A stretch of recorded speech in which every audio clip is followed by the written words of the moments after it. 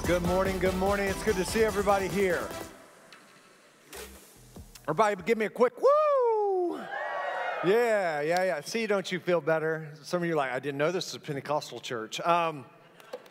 It's not, you're okay. But hey, this morning, before we get going into the message, I need to do a little housekeeping and let you guys be aware of something that is happening and is going on within the church. It's nothing bad, so everybody be like, oh, what happened?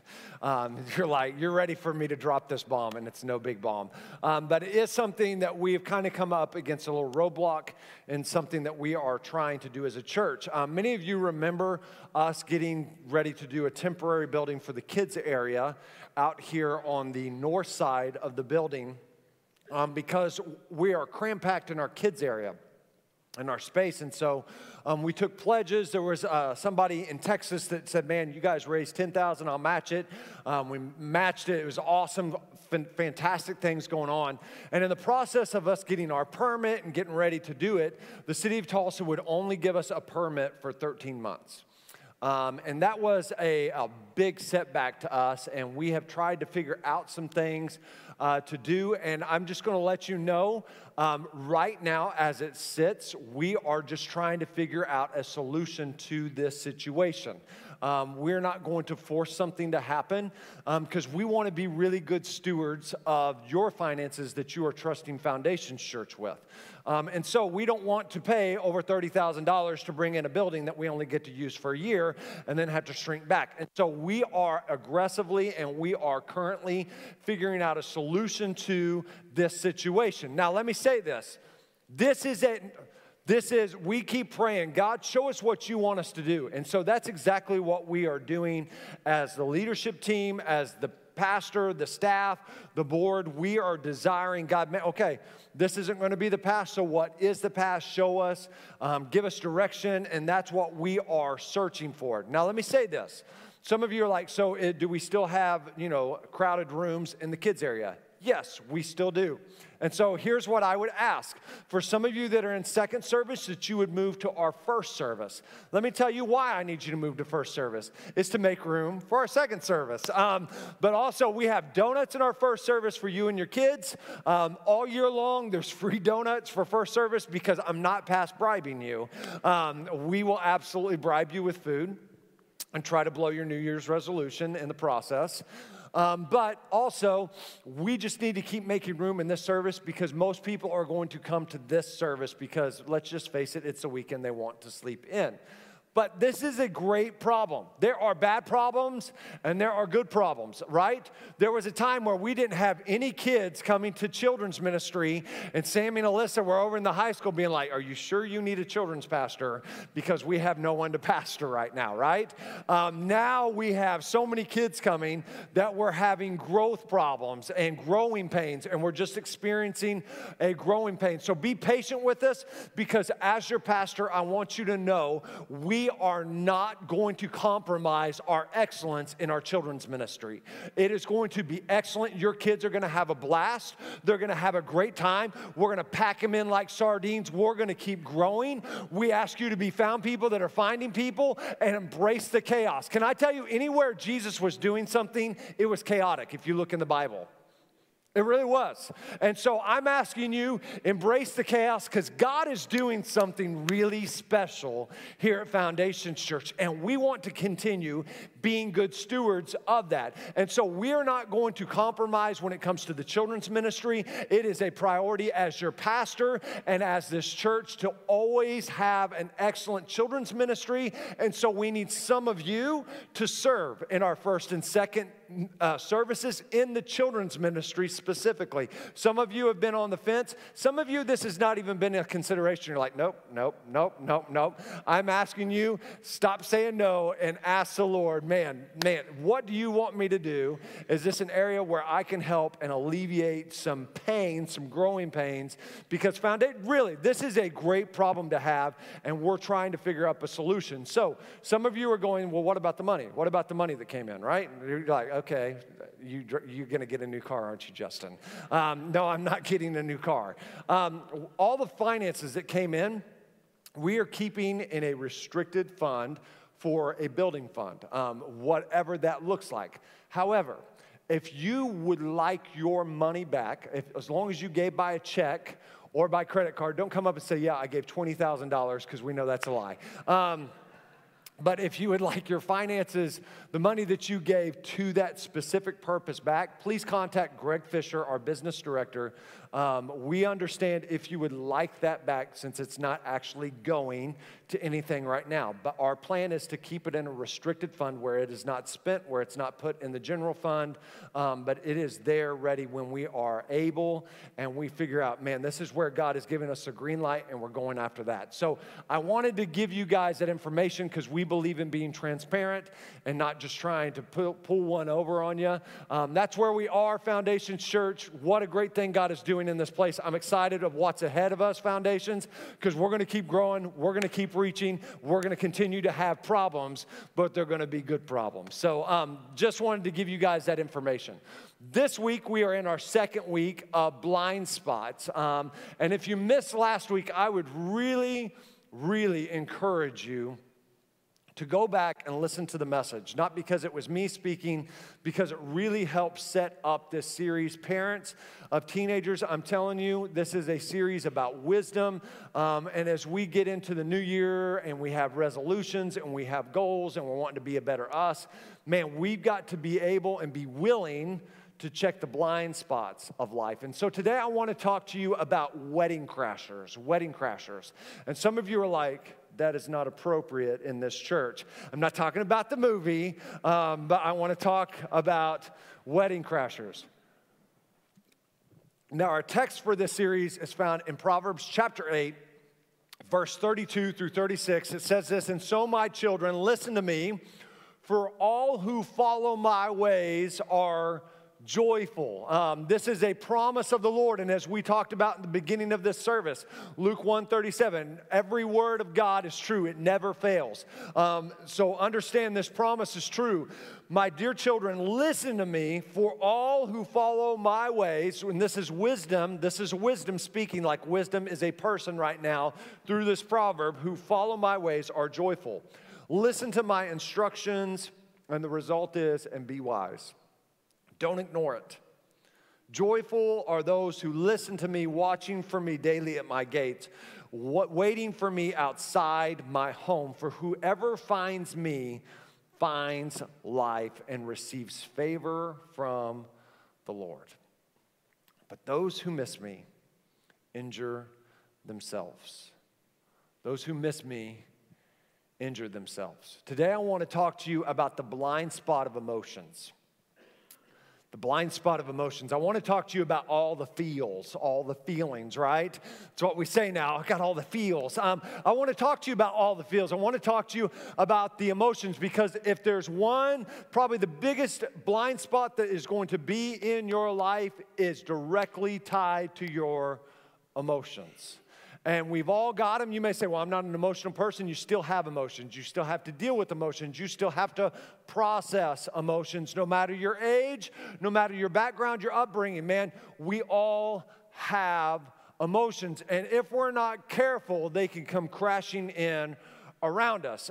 This happened to me at my best friend's wedding. I was his best man, Corey, and he got married 2 years after me. I was about 24 at the time.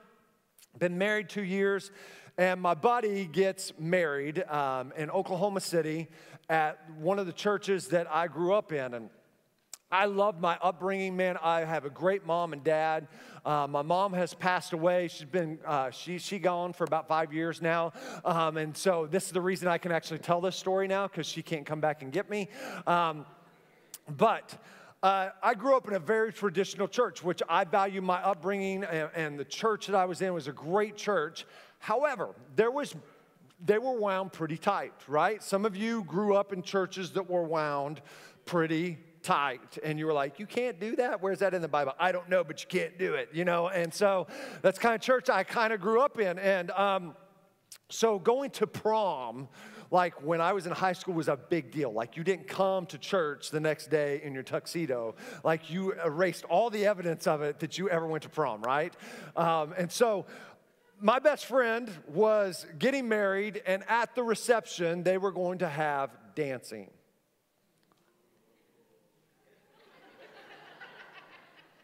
Right, I said the D word. And all the people, open up the church, open up the steeple, and there are the people, all the people were in, this was scandalous, okay, in the church. Some of you are like, are you for real right now? I am for real right now. And once again, I'm not 16, I'm not 18, I'm 24, I've been married 2 years. I'm paying my own bills. I'm not living at home playing Nintendo or Super Nintendo at that time. I am paying my own bills, making my own way. I'm a minister at the time. And my mom, here's what is the debauchery that is going to be happening at the reception of my best friend. And she comes in while we're taking pictures down the center aisle of this church. People are still there. Justin, I've got to talk to you. And I'm like, oh, no, here it comes. And she's like, you can't dance. You cannot dance. I forbid it. And she said a whole lot of words I can't say from this stage right now. And I'm like, are you kidding me right now? Are you kidding me right now? And she's just like, you're going to lose your minister's license. I'm like, I should have lost my minister's license a long time ago. But I don't know if she thought like we were going to get nasty and down and dirty or what we were going to do and bump and grind. You know, I don't know. I was like, you know, I ain't going to be doing the butt up there. You know, I was the guy that I danced, you know, like this, just back and forth, you know, keep room for the Holy Ghost, you know. Got to be some space in there. That's how I danced. And my mom is creating this huge scene. People from the church are looking. Corey's like, are you kidding me right now? This is my wedding. And I went down the stage and I grabbed her by her arms and I gave my mom the mom talk. I grabbed her and I talked with my teeth like this and I go to the car now. You can't tell me to go to the car. Go to the car now. Well, your father's going to talk to you. Oh, you better come and talk to me. Go to the car now. And she walked out, storming out, and everybody's like, what was that all about? I'm like, and here comes my dad like this. Literally walks in the church. You know I'm here. I'm like, Dad, I know why you're here. I'm not going to like get down and dirty with it. I'm a man. You know, I'm 24. I'm a man. I know what I'm doing. He's like, I know. But your mom. I'm like, I know my mom. She's crazy right now. She's totally destroying this wedding. And all of them are laughing and stuff. Here's the deal. My mom's emotions got out of control and made a scene like Beverly Goldberg, if you guys watch that TV show. That was my mom growing up, and totally created chaos because she was allowing her emotions to dictate her actions.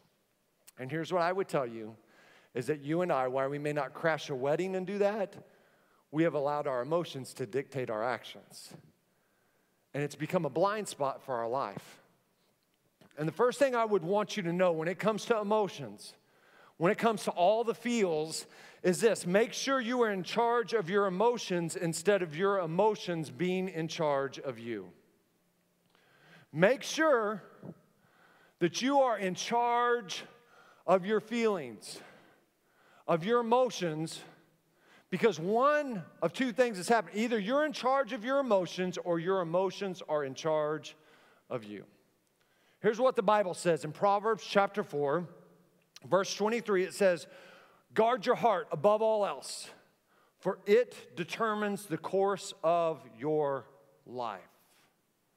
Guard your heart above all else. What's the writer of Proverbs saying to us right now? It's not literally our physical heart. He's saying guard your soul, guard your feelings, guard your emotions, because it's going to determine the path of your life. Because most of us know emotions and feelings don't stay feelings, right?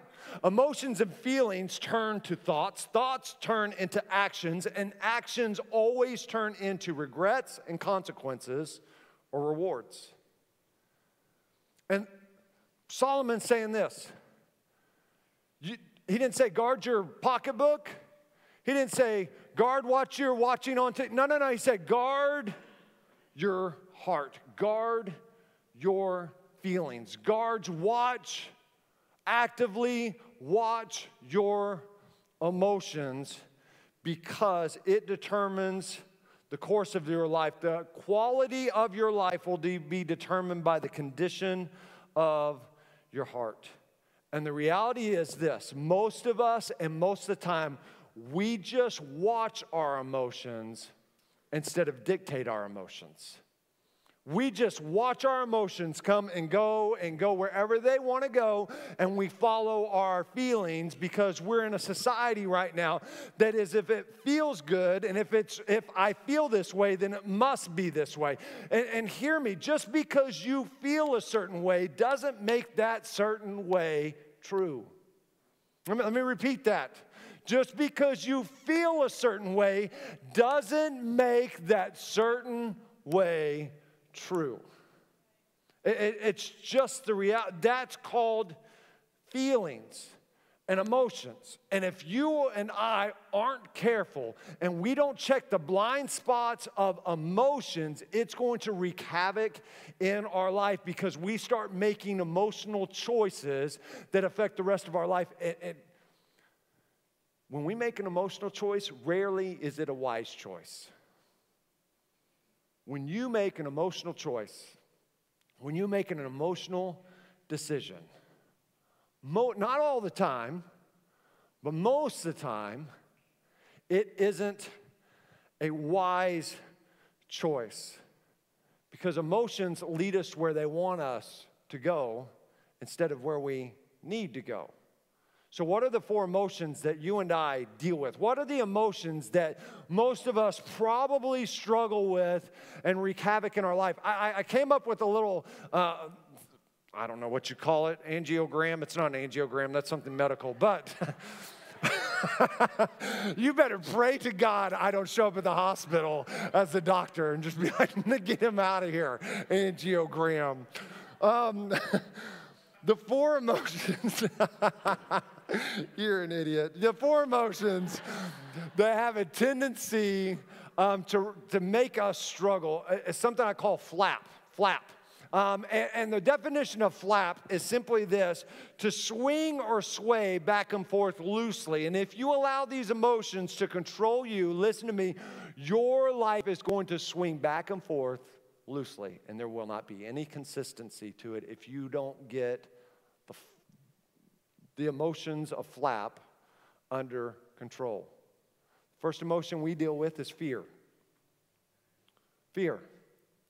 There's so many of us that we make decisions based off of fear that you go back and you're like, that wasn't a wise choice. No, it was a fearful choice. And you know the scripture, God did not give us a spirit of fear, but a power of love and of a sound mind. Many of the reasons we're not choosing soundly and we're not making sound and right decisions is because we're making choices and decisions out of fear rather than out of a sound mind. Many of you, it's not what you're choosing to do, it's what you're choosing not to do. You aren't engaging because you are afraid of, well, what if this happens? What if that happens?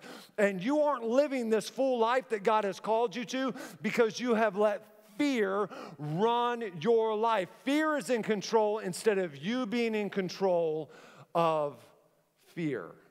It's the first part of flap. The second one is lust. Some of you are like, man, I was hoping for love. But the reality is most of us in this place, at some point in time, you are going to struggle with lust. And it's crazy to me because the church doesn't talk a lot about lust, and yet it is a click away from your phone. It is right there when you're leaving this place. There's going to be things that you watch football today, and there's going to be commercials. There's going to be situations that you walk into that create and want to create havoc in your life. Can I tell you, lust is like the tsunami of emotions. And if you don't get a handle on it, if you don't learn to run from it, if you don't learn to dictate that emotion and learn what to do with it, it's going to destroy so much in your life. And so many times we just want to be like, well, Justin, I'm sitting by my teenager and you saying the word lust makes it uncomfortable. Lust, lust, lust, lust, lust, lust, lust. Mom and dad, it's part of life. And whether you want to address it doesn't mean that they're not going to deal with it. But I will tell you this about lust. For every person in here, don't take what is available instead of what you committed to. Lust wants you to take what's available, what's convenient. And what is available may be convenient for a season, but that's not what you committed to, and it won't reward you in the long run. Man, you've got to be in control of your emotions, or your emotions are going to be in control of you. Guard your heart. Above all else, guard your feelings. In this area, guard your feelings, for it dictates the path of your life. Third one is anger. Third emotion that we deal with is, well, this is just the person I am. No, this is an emotion you feel. And the Bible doesn't say you're not going to be angry. It says in your anger, don't sin. Right? You're going to get angry. I got a puppy right now. I got to tell you, there are moments when that dog does not come to me. I'm like, you come here right now, you stupid thing. There's anger. I want to pick it up and be like, not me, but I don't. I'm like, good boy, calm down, count to 3. He came back. In your anger, don't sin. In other words, don't let it get out of control. And some of us, we have done damage that we're still trying to recover from in our relationships. Situations, opportunities have shut down because we got angry. And so the situation shut down because we didn't learn to control that emotion. It very much controlled us.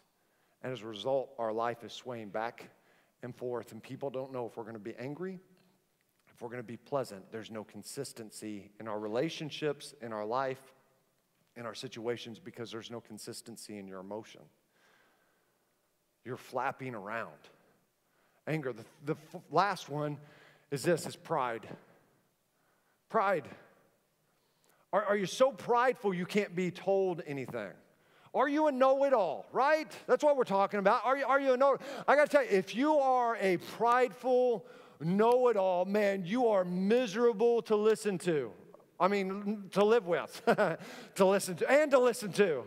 Does anybody know? Oh, I know it. Yeah, I totally know that. Like, if somebody tries to bring correction, like, hey, Justin, you have food in your tea. Oh, I know I had that food right here. It's right in this spot right here where it always gets. I was saving it. I wanted to see if you would tell me about it. What? Shut up. If you're a teenager in this place and you still live with your parents and your parents can't tell you anything, you're like, I know, Mom and Dad. Could I tell you? You're annoying right now. You're welcome, parents. I said it. If you are a spouse here and you can't be told anything, you're just being selfish and you're being stubborn. And your relationship's going to keep flapping back and forth and swaying. And there's no consistency because you're not guarding your heart. You're not guarding. Well, Justin, where'd you come up with all these emotions? Easy, the book of Proverbs. If you read through the book of Proverbs, these are really the 4 main emotions it starts talking about all throughout the scripture. And we talked about reading the book of Proverbs this past month. You know, that in January, I really want everybody to read the book of Proverbs. Man, the wisest man to ever live, Solomon, keeps talking about pride. He keeps talking about lust. He keeps talking about anger. He keeps talking about fear. And our ability to control our emotions, our ability to guard our heart's going to dictate the path of our life. So how do we do that? What do we do? Because we understand our tendency in this. So what do we do? The other day I was in Target. And you're like, you still shop at Target? Judgment on you. But we were in Target. And me and Casey were there on a Friday. It's my day off. We're walking around, and I see this mom pushing this little girl around, and the little girl's starting to like have a an emotional breakdown. And she's like, no, Mom, I don't want that. And the mom's like, well, just tell Mommy what you want. Just tell Mommy what you want, and Mommy will give it to you. Just please. And she starts hitting her mom, and like, I don't want it. I don't want it. She's like, please just tell me what you want, and I will get it for you. And I was like, I know what she needs. I don't know what she wants, but I know that she needs to go to a bathroom with you and her and have a little powwow. Powwow. Bring the pow and you'll see the wow. There's something biblical in there. Powwow. And not in my notes. You're welcome. That was not in first service. And here's the deal. It's one thing for a kid to have an emotional breakdown, right? Emotional meltdown. But we see adults do it all the time. Right? We don't vocalize it like a kid. We don't, oh, I don't want that, blah, blah, blah. But we see people whose life are totally controlled and totally dictated by how they feel. And the Bible says this in 1 Corinthians 13, the love chapter, right? We're in the love chapter. It says this right in the middle of talking about love. 1 Corinthians 13, 11, it says, when I was a child, I spoke as a child, I understood as a child, and I thought as a child. And one other translation says, I reasoned like a child. But when I became a man, I put away childish things. This is how you deal with emotions. You, in essence, learn when you grow up and become a man and a woman of God, you are now no longer controlled by the emotions of the moment, by the lust that you are feeling in the moment, by the fear that is kind of trying to enter in, by the pride that's trying to creep into your life slowly and slowly and slowly. No. You become a man and you put away childish things. You put away following your feelings, because that's not what true men and women of God do. You have to put away your feelings before your feelings put you away. And that's our role. It's that we grow up and we don't think like a child. We don't speak like a child. We don't understand and reason like a child. But I become a man, and part of that, when I become that man and that woman of God, is that I take those childish things, the way I feel, the way I think, the way that I process things, and I understand that I've got to guard my heart because it determines the course of my life. And I put it away so that it doesn't put me away. So what's that look like? As somebody that's putting things away. It's our second point, is that we understand obedience, not feelings, will lead you to success. Obedience, not feelings, will lead you to success. Well, Justin, why did you pick success for that? Well, let me tell you why. Because everybody I know wants a successful marriage. Everybody I know wants successful finances. Everybody I know wants to be successful in their health. Everybody I know wants to raise successful kids. We are all about, seven tips to a more successful you, how to be successful in your next venture. All these books, self-help books, and hear me. As a follower of Christ, you're not going to feel your way to success. You're going to obey your way there. And I love this quote. It's by Matthew Henry. He said, love is the root. Obedience is the fruit. Man, love is the root of why you serve, but obedience is the fruit of serving, the fruit of following. When you have obedience, it starts yielding fruit in your life. Proverbs chapter 4, verse 25 through 27, out of the same chapter, says this: look straight ahead and fix your eyes on what lies before you. Mark out a straight path for your feet and stay on the safe path. Don't get sidetracked, but keep your feet from following evil. Can I tell you, I think that last verse right here is key for most of us. It's not that we wake up in the morning and be like, I'm going to follow the path of evil this morning. You don't wake up and become Gru off Despicable Me anymore. You're not like, what horrible thing can I do today that's going to cause pain and suffering to those around me and connected to my life? That's not most of us. That's probably 99.9% of us don't think that way. But you know where we get caught up? We get sidetracked. We get distracted. And as you know, just like I do, a distracted driver is a dangerous driver. We get distracted so easily. And before we know it, we venture off. We're not going straight. Our eyes aren't fixed any longer. We're just following, and I truly think most of the reason we get sidetracked is we're just chasing after more.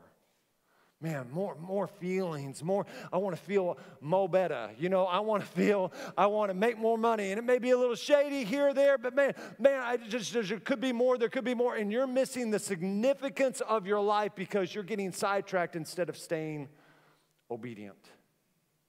Mark out your path and don't get sidetracked from it. Whenever I go to Destin, Florida, if you've been there, you know it's kind of a twist and turn drive there, and you've got to go through several states. And back in the day, I'm going to age myself here a little bit. How many of you remember Rand McNally atlases? Come on, somebody. Like, this was when going on a road trip was a lot more fun because you didn't have to listen to Siri or whoever it was, your TomTom tell you how to get there. You would get your atlases out, and you would find, okay, I'm in Tulsa. I need to get to Destin, and you would take your highlighter right, and you'd go through Oklahoma, and then you'd turn it to Arkansas. Okay, here's Arkansas. And you're like, you really used to do that? We really used to do it, and some people in this place still do.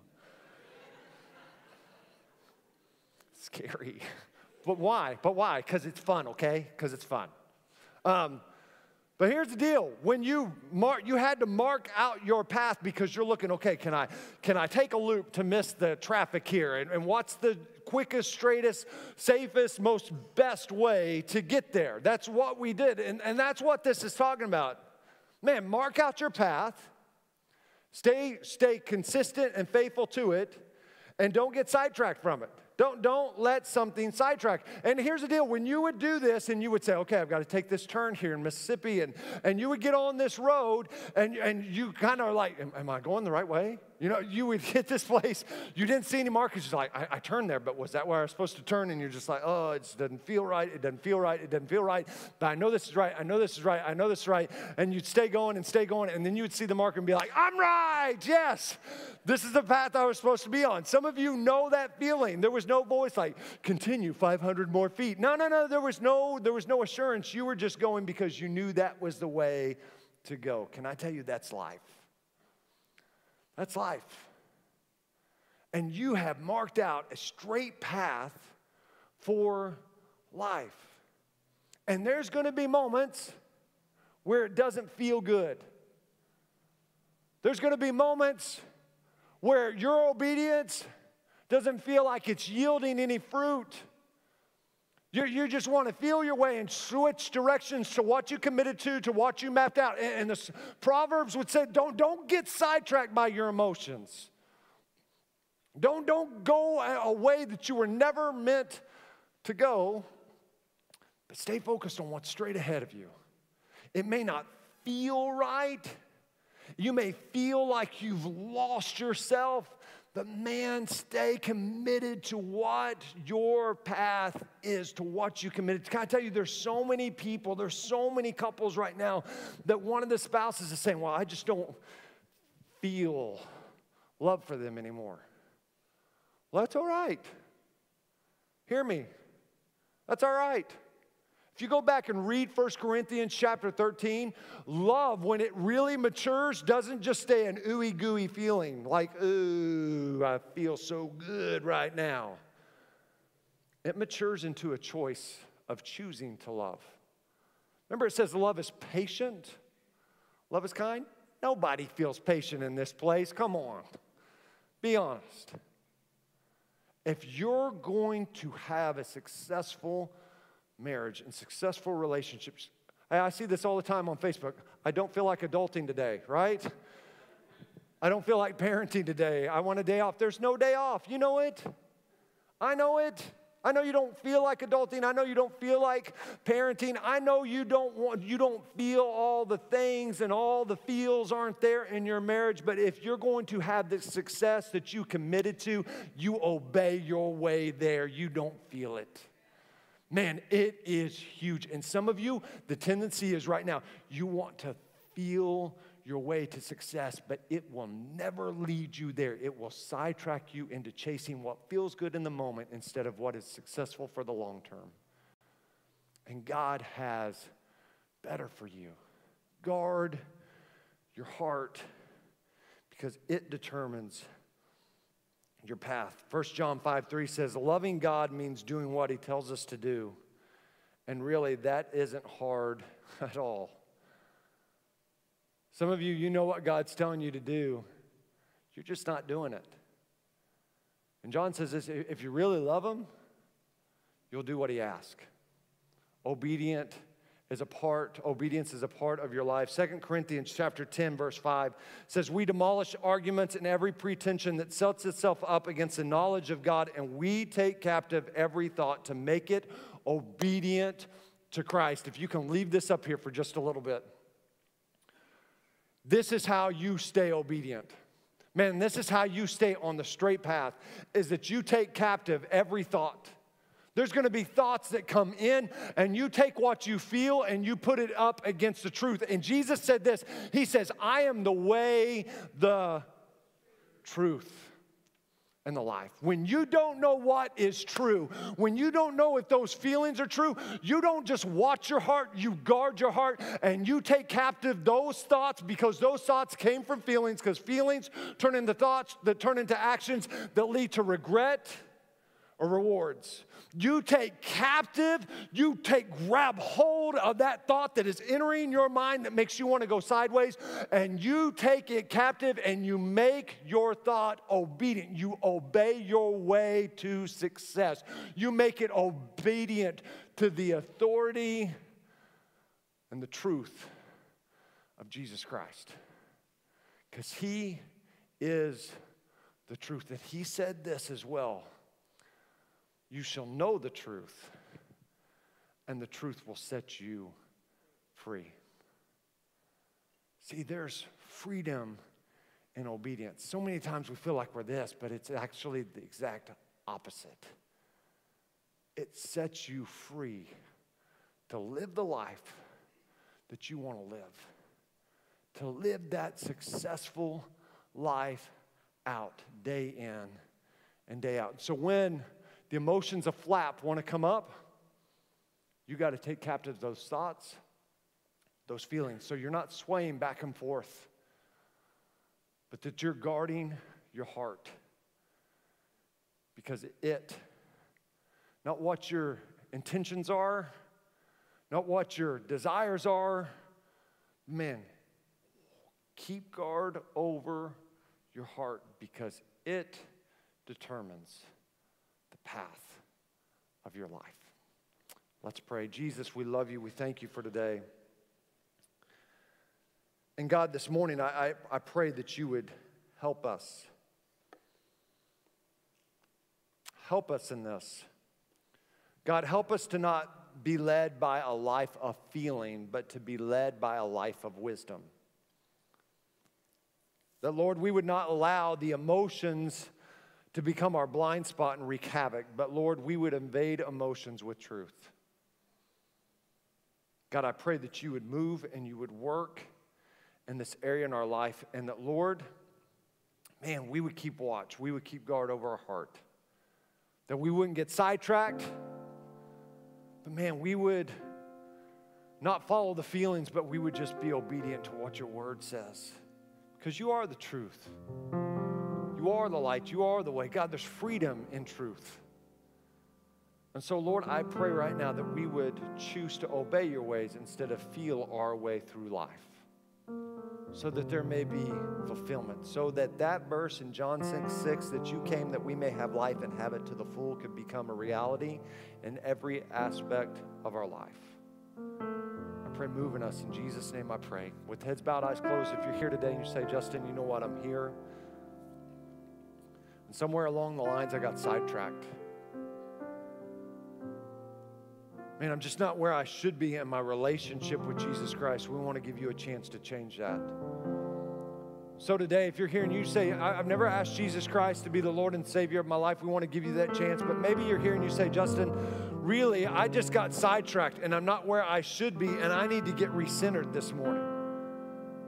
That's you. When I count to 3, would you just raise your hand, and we're going to lead you in a prayer that will change your life and the direction that life is going. 1, 2, 3. Is there anyone here you say, Justin, that's me? There's 1. There's 1. Is there? Yeah, there's 2. Is there anyone else you say, Justin, that's me today? There's 3. Is there anyone else? You say, Justin, that's me today. Man, I've just gotten sidetracked. And I see you over here. There's 4. Is there anyone else? You say, Justin, that's me. I want to join these 4 individuals that have raised their hand. Because, man, I want to be on the straight and narrow. If you raise your hand, if you please repeat this prayer after me and mean it from your heart. Jesus, I come before you today, and I confess that I have sinned, that I've messed up, but I ask for your forgiveness. God, I ask that your grace and love would enter my life. I turn away from the life that I was living to grab hold of the life you have for me. I'm going to live for you the rest of my days. In Jesus' name I pray. Amen and amen. Can we give these 4 individuals that raised their hand a huge round of applause? Yeah. Hey, please don't leave just yet. Hold on. If you raise your hand, please do this. Your next step is getting baptized in water. Is going public with a decision that you just made. I've got something for everybody here, so stick with me just for a second. And so if you want to know what your next step is, we believe growing equals changing. It's getting baptized. It's growing in your relationship with the Lord. We've got an Alpha Connect group that's all about what I do now that I've made this life-changing decision. We would love to get you plugged in. That's getting ready to start in a few weeks. You can get all that information in our Connect Center. It's a bright green room in the lobby, and we've got some awesome people and some information. We would love to meet you and get you information that you need to know. Now, last thing is this. I'm going to ask everybody to stand across this building. I gave you homework last week. Here's your homework this week. Every beginning of the year, people want to get a phrase or a word for each year, right? Like, what's my word going to be? And I want you to get a word, because here's what happens. When we go to check our blind spots and we allow emotions to get in our blind spot, it distorts reality. You can't see what happens. Objects in the mirror may be closer than they appear, but it cracks the mirror of life, and you can't check your blind spot. So we need to have something that, man, takes those thoughts captive. And I want you to get a word. I want you to get a phrase that when you're feeling emotions and you're feeling all the feels, that, man, it takes captive those thoughts and makes it submissive and obedient to the rule and the will of Jesus Christ, who is the way, the truth, and the life. And you can steal my word if you want to, but my word for this year is overwhelm. God, overwhelm my feelings with your truth. God, overwhelm my life with your anointing. God, overwhelm this place to where we can't hardly have church because there's such a presence of God. Overwhelm this building with growth that we don't have room, but that's not going to stop us. It's not going to be able to contain what you want to do. Overwhelm me with your goodness, because God, I want to guard my heart. I want to guard my feelings, my thoughts, because it determines the course of my life. Get your word. You may think, oh, that's just dumb. No, get your word. Because the reason our feelings are dictating our lives is because we're not dictating our feelings.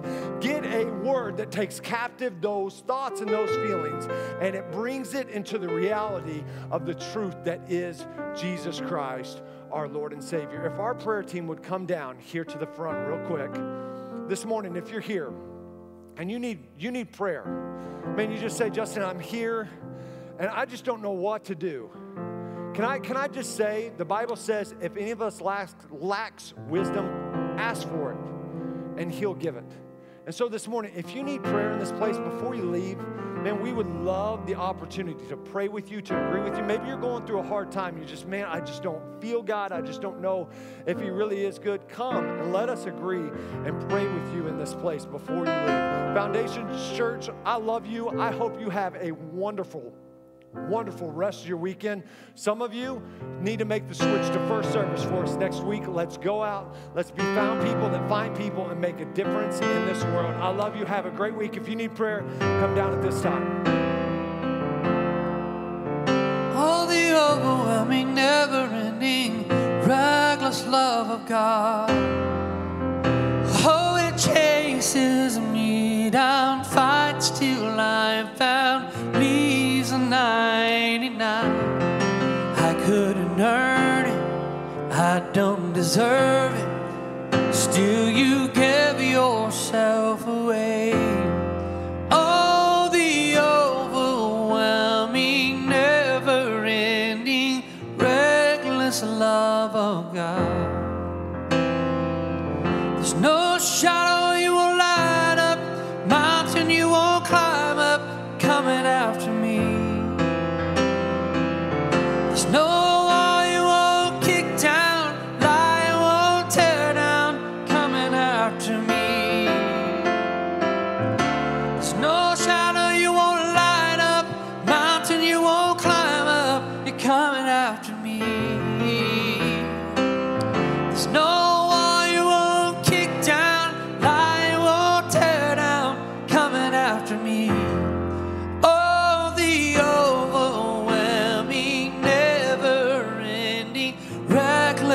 love of God. Oh, it chases me down, fights till I'm found, leaves the 99. I couldn't earn it, I don't deserve it, still you carry yourself away.